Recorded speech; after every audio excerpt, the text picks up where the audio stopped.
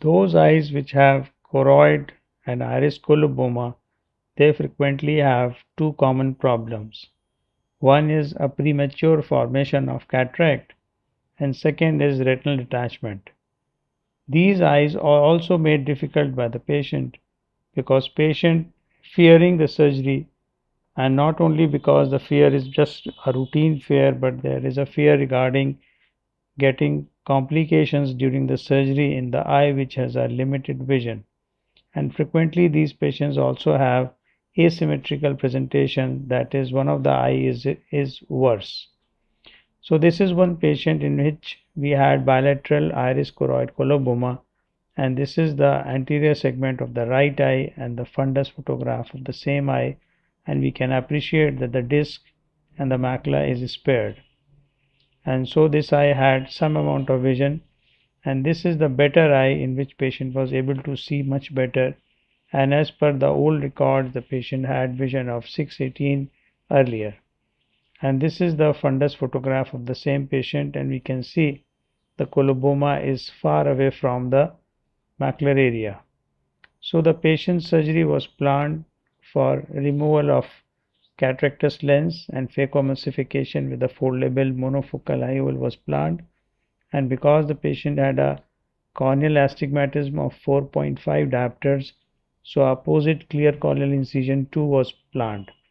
Toric IOLs in these eyes is a very challenging task and very unpredictable, because these eyes have a very small capsular bag in which the IOL may not remain stabilized, and because of the warping caused by the small capsular bag, the IOL rotation is inevitable.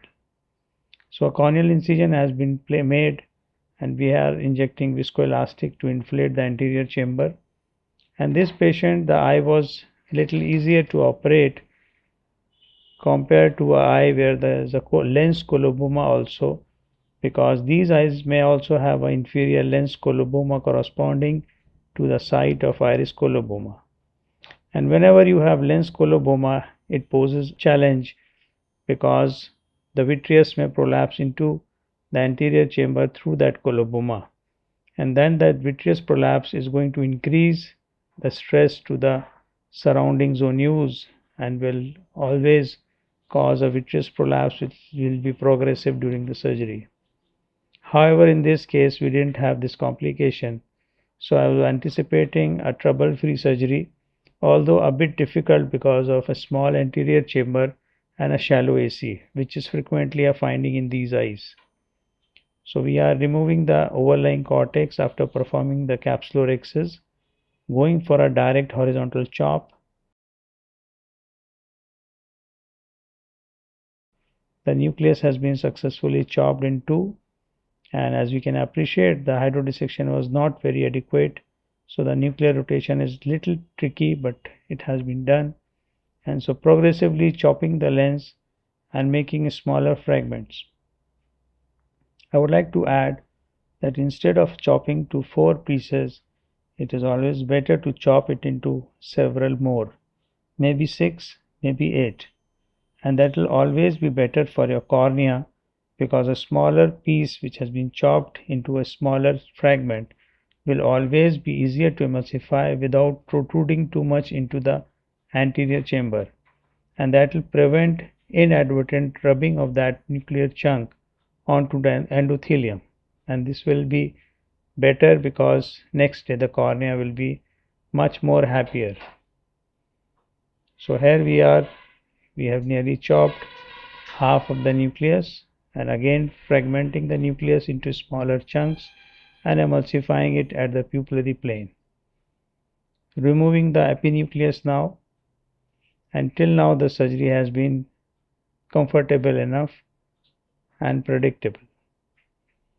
So now proceeding for removal of the cortex matter. Here I would like to say that these capsules are weak somehow because of this congenital inherent issue. So one has to be very careful, not only because of the fragility of the capsule, but also deficiency of the zonules at the inferior part.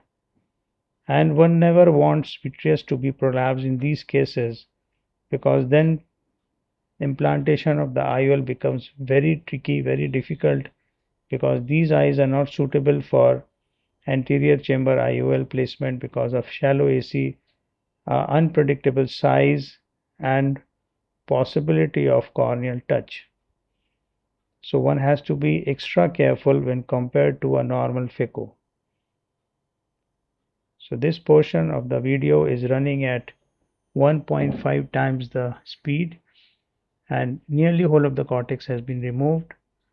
I'm moving up to the subincisional part, and this is the tricky part where I had a confusion regarding possibility of a posterior capsular tear when I saw these two straight converging lines, and fearing that there is a capsular tear, I stopped my aspiration, kept the infusion on, and I filled the anterior chamber with viscoelastic so as not to allow the vitreous to prolapse out.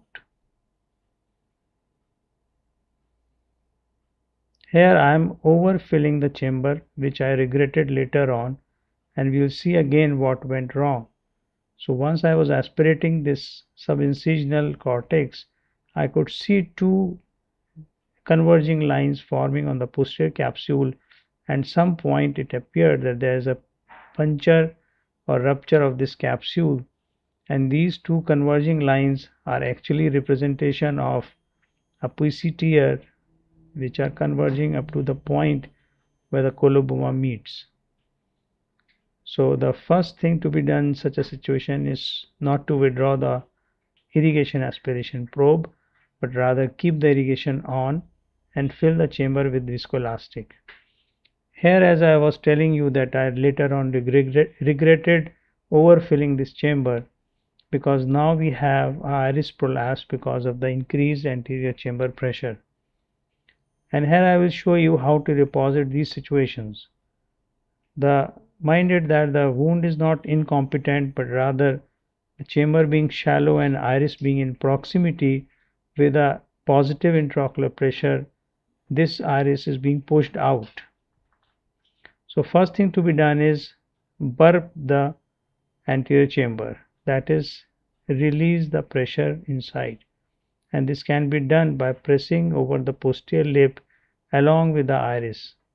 Once the anterior chamber pressure has been released, then simply push in more viscoelastic over and above the iris surface, and it will simply unfold and go back into the anterior chamber. And now, confirming that there is no PC tear, I am proceeding with removal of the cortical matter, which is adherent. So not only that it is adherent, but now we can see the pupil has become little smaller. So I planned a different strategy, and I proceeded for implantation of a PCIOL.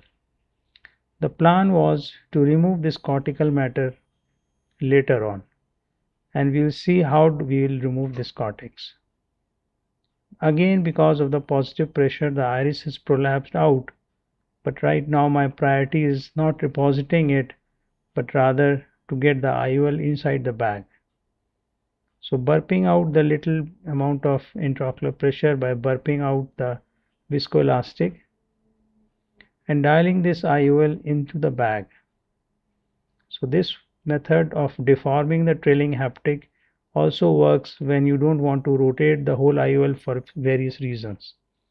And now proceeding for the opposite clear corneal incision, which was planned to neutralize the astigmatism of 4.5 diopters, although this will just take care of something like 1 diopter, and combined with the superior incision, it will have an effect of something like 1.5 to 2 diopters.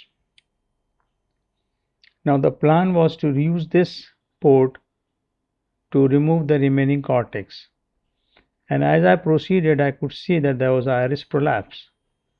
So before repositing this, I found that this is an opportunity for me to visualize the cortex which was hidden behind the iris, which was getting smaller, and I could use the prolapse as a way of exposing that cortex. So it worked for me, and once the cortex has been removed, the iris is very smoothly and gently reposited back. So any blunt instrument, if it is used properly, that is first of all burping or removing the material, viscous or fluid from the anterior chamber and then pushing the iris back. Broader the instrument tip, better it is, because then it will not damage the iris. So patient at this time started having some amount of blepharospasm disturbance, but after some persuasion he was able to maintain proper gaze, and as you can see the surgery has been successfully completed. The IOL has been placed in the bag and the anterior chamber is being inflated. At this time we can also appreciate that there is no iris prolapse, which indicates that the wound construction was good enough and it was just the fluid flow and proximity of the iris which is causing the iris prolapse. So the case is finished now, and now we proceed to see the first post-op day image, and we can appreciate that the cornea is exceptionally clear. We can also appreciate there is an inferior clear corneal incision which may result into some amount of opacity, but still the central area of the cornea is clear, and I hope that this will take care of some amount of astigmatism also, which will result into a lesser amount of cylinder power required. Thank you.